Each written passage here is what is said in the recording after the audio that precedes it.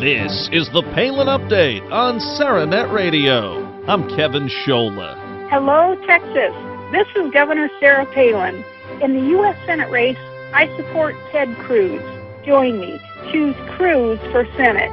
And many did just that. Sarah Palin continues to play kingmaker. The governor's endorsements have proven very powerful this election season, and this past week she helped underdog Ted Cruz force a runoff in Texas. In Wisconsin this coming Tuesday, Governor Scott Walker and Lieutenant Governor Rebecca Kleefisch both face a recall election. Both are backed by Governor Palin. We'll tell you how you can help out in the Badger State. Also Tuesday, several primaries will be held across the country, including one in New Jersey. Today, we're joined by Bader Qarmout, the professor and businessman who's taking on the GOP establishment and running for U.S. Senate. Mr. Qarmout, welcome. Thank you. Hello. You, sir, are really an American success story, and now you're running for the U.S. Senate in New Jersey, looking for the Republican nomination. Tell us, sir, first about your background. Your family came to America in the 70s from Jordan and really had to work hard here. Absolutely. This great country was like a beacon for my family from halfway around the world. They looked towards America for the opportunities and the prosperity that this great nation offers hard work, and they came to this great country to offer it to our, the children, and it was our hope to also be able to offer it to my children, and that's why I'm compelled to run, because I feel it's under attack. You being of Arab descent, does that give you some special insight into international affairs, some of the things we're dealing with overseas, whether it's oil or terrorism or what have you? Absolutely. I believe I have a decent understanding of the Arab mindset, and I have a clear understanding of the history of the Middle East, and also a relationship between the United States and Israel is extremely vital. Coming from someone who's familiar with that region, I truly believe that Israel has a right to exist in peace and prosperity, and Israel should have an equal right to defense and security, and it should not have to ask anyone for permission to defend itself. That's exactly what I was going to get to next. You are pro-Israel. Talk about a little more why, and what has the response been from other New Jerseyans from the Middle East? Well, it's not just pro-Israel. I believe the most important thing is to realize that Israel is the only stable democracy in that region. I'm really pro-stability, and the Arab nations around Israel have not demonstrated that yet. And as far as Iran, as its goal is to push the Jews into the sea, and that's absolutely unacceptable. And as a strong ally of the United States and a source of enormous amount of information for us, we have to stand very closely to Israel, and I feel this administration, with Senator Bob Menendez going along with it, has been nothing but a disgrace in their handling of our strongest ally. Now, your family is Christian. What was that like for your father and for all of you in Jordan, and even now in the U.S.? I bet people often assume you're Muslim. Yeah, Christian Arabs are a small group. We're a minority even among our own. We're still a minority in the Arab world. But nonetheless, here in this great nation of ours, this Judeo-Christian country, we do appreciate the opportunities of the First Amendment to worship Christianity here, which is not available in many Arab countries. But the right for Muslims to worship here in the United States is available to them as well. I just wish they would see the advantage of that and offer that privilege to others in the Arab world. You say you want to give your children the country your parents gave you. Is that something that's slipping away under Barack Obama? Absolutely, and that's really what's compelled me off the couch to enter this race. I come from the world of business. I've spent over 20 years in my own business, restaurant, food business, real estate. So I know what the environment needs to be in order to create jobs. And this administration, I think what it's lacking is the understanding on how to do that. Business is not seeing any signs of confidence coming out of Washington. Therefore, they're being hesitant. And I have a 6-point plan on job creation, but this administration is absolutely doing the opposite of every one of those points. And you said the country that your parents gave you, your folks had to work pretty hard, didn't they? They certainly did. I mean, as a little boy, I remember we lived in the back of a factory where my father used to work, in the motorhome that we were parked and living in the back of that factory. So there's nothing that was handed to us, entitlements for people who truly deserve them, that's fine, but my family chose to work as hard as humanly possible to achieve the American dream, and thankfully, I'm glad they did, because that's something that I want to bestow and teach my children to earn everything humanly possible in this great country. What are the things in New Jersey in particular that you'd like to tackle if elected? What are people complaining about when you talk to them on the campaign trail? Well, I am running for federal office, but I do believe the unconstitutional Menendez-Obamacare is a problem here in New Jersey, along with the federal in other states. So I would love to see, and people have really been reinforcing this, to see a repeal of the unconstitutional Menendez-Obamacare and replace it with the ability to purchase health insurance across state lines. Because I come from the world of business, and I know the best way to lower the price of any product is competition, and that's what we need in health insurance. And taxes is another problem that people complain about.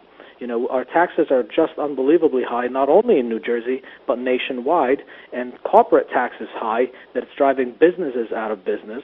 So I support lowering the corporate tax rate. Right now we're the highest in the world at 35%.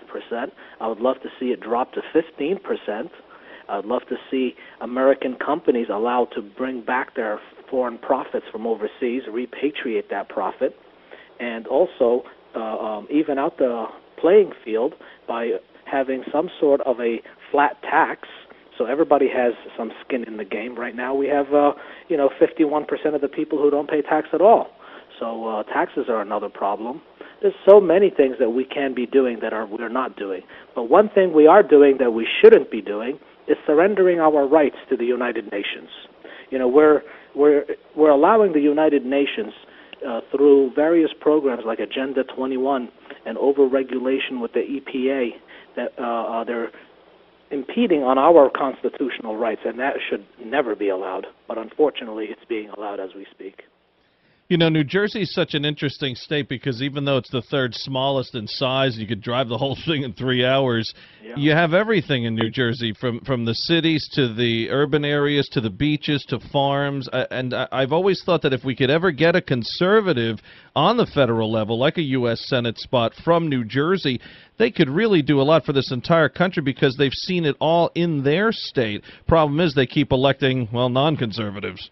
Yeah, it's really been a while since we've had a Republican, forget about conservative, right, a Republican in the United States Senate. I would love to be able to represent the good people of New Jersey in Washington. The advantage I believe we would have is the fact that, as you just pointed out, is we do have that diversity here in New Jersey. I mean, look at the Democrats for the last 40 years have been senators in New Jersey, and look at the mess we're in. I believe we're ready for a change. New Jersey is ready for change, and the people of New Jersey deserve better. We deserve better than what we have representing us in Washington. Right now, Republicans are saying there's taxation without representation because the things that we stand for are not being represented. They're not being discussed in Washington. It wasn't until less than a year ago that Bob Menendez himself says that now it's time to come back to New Jersey and focus on New Jersey. No, sir, that was time 6 years ago when we sent you to Washington. For 5 years, he was AWOL helping Boxer and others get reelected rather than focusing on the interests of New Jersey. It is time to focus on New Jersey. Now, you've highlighted very well the liberal record of the incumbent, but first things first, you're going up against the big, bad, moderate GOP machine. How do you approach that in the primary? Grassroots all the way, I assume. Yeah, absolutely grassroots. My opponent, my Republican opponent, whom I'll be going up against on June 5th, the candidate is an establishment candidate. He's been in New Jersey politics for 23 years. He's a career establishment candidate. I am not. I am a citizen representative. And as a 20-year politician in New Jersey, my opponent has been a part of New Jersey's problem. He cannot possibly be the same person to be a part of Washington's solution. Are you familiar with the Americans for Prosperity? Yes, sir. They have a scorecard, a taxpayer scorecard on my opponent, and they gave him a D for 2012. Wow. That does not sound like a conservative.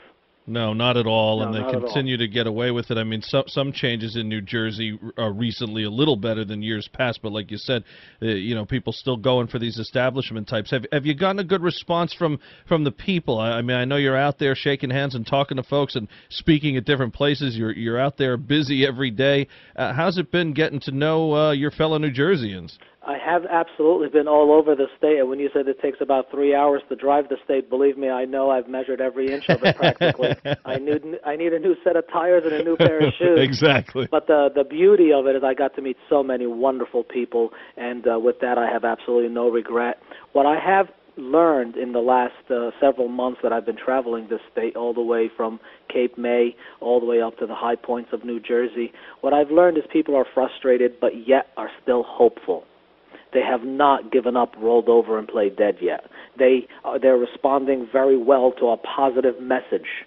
When I talk through my 6 points of job creation, they understand, they agree, they respond very positively. When I talk about an uplifting message, rather than a president and President Obama and Bob Menendez putting Americans down, so you can't lift people up if you're constantly putting them down. And I believe that's a mistake that they keep making. My message is positive all the way. We are the greatest nation on earth. Why are we the greatest nation on earth? We have to go back and look at what made us great and go back to those principles rather than move away from them. And unfortunately, that's what this administration has been doing. This is exactly the type of candidacy I think Sarah Palin would encourage. You're not the normal cookie-cutter candidate, and Palin has talked about that. All Americans doing their part. Yeah. And because of that, you're featured on the American Grizzlies United Candidates list. AGU, of course, is a pro-Palin group, and hopefully that will give you more exposure, not only in New Jersey, but everywhere. Yeah, I'm abundantly inspired and grateful to Sarah Palin. The governor has done a wonderful job not only representing the good people of Alaska and bringing revenue to Alaska through the oil industry when other governors had been asleep at the wheel. So she led through example, and because of that, people such as myself have been inspired. I'm a businessman and an educator. I am not a career politician. So I see an opportunity for Americans to rise. That's why I highly recommend term limits, and I will work very diligently towards them. I believe we need regular Americans who understand the impact of business and everyday life to represent us in Washington. Term limits, 12 years, 2 terms in the Senate, 6 terms in the House. After 12 years, thank you very much, now go back to do your own business. We need term limits. We need fresh blood, fresh ideas, because we simply cannot continue to send the same people to Washington and expect different results. We need fresh ideas from fresh candidates, and I truly believe that 2012 is the year of the citizen, not the year of the career politician. Tell us your website, Bader, so people can learn more about you and your candidacy. Oh, absolutely. It's bq2012.com. My initials for Bader Qarmout, bq2012.com. Bader Qarmout, thank you so much, sir. We'll continue to track your race, and good luck to you. I appreciate it. The polls are opening June 5th, and when you go to vote, remember, the Q is for you. Bader Qarmout, his website again, folks, bq2012.com. That's bq2012.com.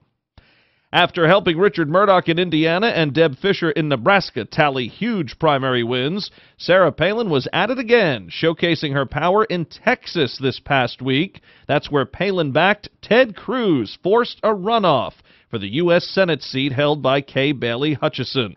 Cruz and David Dewhurst will sprint to the campaign finish line. GOP voters will make their choice July 31st. Cruz forcing this runoff deals a blow to the establishment and solidifies the potency of Palin's pop in primaries. Now, while Bader Qarmout and New Jerseyans go to the polls this Tuesday, there will also be primaries held in South Dakota, New Mexico, California, and Montana. In Wisconsin, not a primary, but all eyes will be on that state. A huge recall vote taking place, with Governor Scott Walker and Lieutenant Governor Rebecca Kleefisch fighting to hold on to their positions that they rightfully earned. Sarah Palin is drumming up support for Walker and Kleefisch, and especially focusing on raising some cash for the lieutenant governor. Palin saying Rebecca Kleefisch's opponent is getting massive last-minute funding from organizations out of Washington, D.C. Palin's asking us to show Kleefisch that we have her back. You can help. Just go to RebeccaForReal.com and support our great friend. That's RebeccaForReal.com. Also, if you want to listen to Rebecca Kleefisch's appearance here on the Palin Update, just go to SarahNetRadio.net and click on her picture.